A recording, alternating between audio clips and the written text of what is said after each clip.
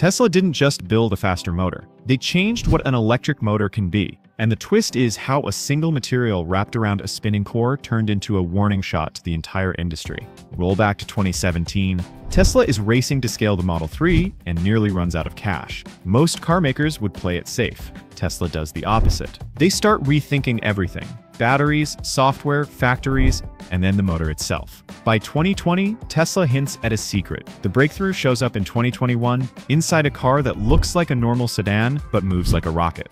The Model S Plaid. Inside it is a rotor wrapped in carbon fiber. A rotor is the spinning part of a motor. Wrap it in the right material, and you can spin it faster without it ripping itself apart. Faster spin means more power in a smaller package. But wait, this next part changes everything. Most electric motors hit a limit because the metal in the rotor expands when it spins fast and heats up. Think of it like a metal donut trying to stretch at crazy speed. If it expands too much, the motor loses efficiency or fails. Tesla's answer was to wrap the rotor in a carbon fiber sleeve that squeezes it tight. Carbon fiber is light, very strong, and handles heat. That squeeze, called compression, keeps everything in line. The result? Plaid's rotor can spin around 20,000 revolutions per minute, while many rivals stop closer to 16,000. That extra headroom isn't bragging rights. It's what lets a family-looking sedan do 0 to 60 in under 2 seconds on a prepped surface with the right tires. You thought that was big? Try this. The Plaid does the quarter mile in the 9s, with over 1,000 horsepower, a top speed around 200 miles per hour, and it still seats 5. Meanwhile, a Porsche Taycan Turbo S, a benchmark car, does 0 to 60 in about 2.6 seconds, has about 200 to 225 miles of EPA range depending on spec, and costs well over $180,000. The Plaid usually undercuts that price by tens of thousands, and has around 350 miles of EPA range. The numbers don't just say quick, they say quick and keeps going. But what if I told you the real trick isn't the speed? It's the consistency. Here's where the carbon wrap helps more than people think. That tight rotor lets Tesla run a tiny gap between the spinning rotor and the stationary stator. A tiny gap means a stronger magnetic pull, which means more torque for the same energy. Less wasted heat, less stress on cooling. That's why the Plaid can repeat hard launches more often before power fades. Let me tell you this, in EVs, efficiency is king. The EPA uses MPGe, miles per gallon equivalent, to compare energy use. A high number means you go farther on the same energy. The Model S Plaid scores around 102 MPGe combined. That's more efficient than many performance EVs. The Taycan Turbo S sits closer to the 70s to low 80s MPGe. Lucid Air trims can reach even higher efficiency. But at Plaid-level performance, Lucid's Sapphire costs roughly $250,000 and is built in small numbers. Perspective matters. So how did Tesla pull this off technically? They had to solve a weird problem. Carbon and metal expand at different rates when heated. If you wrap the rotor wrong, the sleeve slips. If you wrap it too tight, it cracks. Tesla had to wind the sleeve under huge tension, so the compression stayed constant at high speed. Simple idea? Hard math? Harder manufacturing. And here's where it gets wild. The sleeve also helps the rotor survive at tip speeds where the edge is traveling faster than a jetliner. That's why others didn't rush this into production. It's not a catalog part. Now zoom out.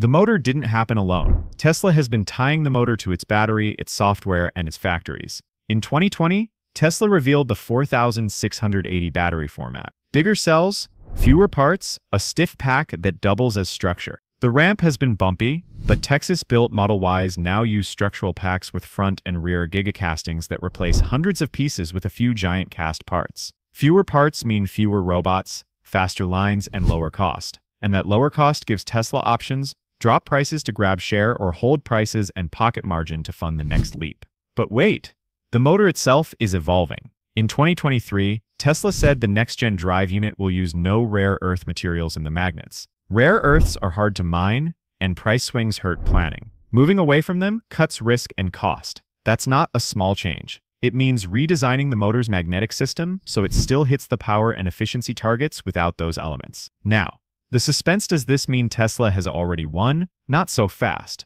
Rivals are not asleep. Lucid built a tiny hyperdense motor that is light and powerful. Porsche is rolling out a new Taycan with faster charging and stronger performance. BYD dominates affordable segments and floods markets with good enough EVs at prices that make accountants smile. And Rimac showed what unlimited budget can do with the Nevra. Tesla's edge isn't that others are slow. It's that Tesla connects everything. The motor, the battery, the software, the factories, and even the sales model. Here's the other half of Tesla's Play software. Every car ships with a computer, cameras, and over-the-air updates. Tesla's full self-driving software learns from a huge stream of real-world video. Whether you like FSD or not, that data moat is massive. When Tesla improves traction control, thermal limits, or inverter behavior, they can push it to the fleet overnight. A motor is hardware. The inverter is the brain that tells it how to spin. Code there can change how the car feels tomorrow. Real-world costs matter too. Electricity prices vary, but on average, a Plaid can cost under 5 to 7 cents per mile to fuel at home rates in many places. Compare that to a gas super sedan that might burn 20 cents to 30 cents per mile at today's prices. Over 15,000 miles a year, that difference can buy you tires. And yes, you will need them. Reliability is the quiet question. High-power EVs stress batteries, inverters, and cooling. Tesla has learned the hard way. Early Model S drive units had issues years ago. The Plaid's carbon-sleeved motor, better cooling, and revised pack show higher durability than first-gen cars, and service rates have trended down as designs mature. It's not perfect, no brand is, but the gap between track mode abuse and day-to-day driving is shrinking, and the carbon-wrapped rotor isn't a dead end. It's a platform. Smaller, cheaper variants can push mid-range cars. Stronger versions can power the next Roadster, if it arrives the way Tesla teased it. Even the Cybertruck's tri-motor trims lean on lessons from Plaid about cooling and sustained power. Because towing at highway speed is like doing a hill climb forever.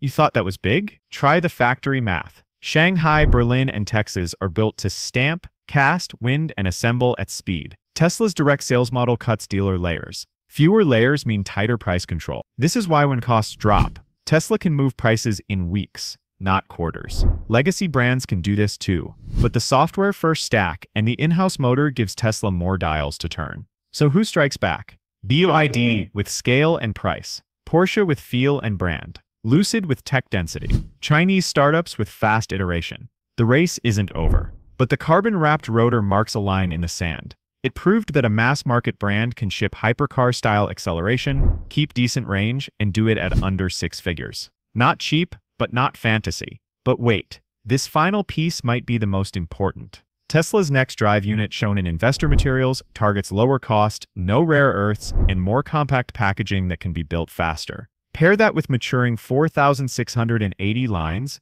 bigger castings, and smarter software, and you get a curve that keeps bending down in cost and up in performance. When that happens, the motor you've just seen may look like the starting gun, not the finish line. The story isn't that Tesla made the fastest sedan. It's that they took a fragile edge case, spinning a rotor at aircraft-like speeds, and made it a product you can order online. They solved the physics, industrialized the process, and linked it to a factory and software system that keeps improving. The suspense now is simple. If this is what the middle of the movie looks like, what does the ending look like?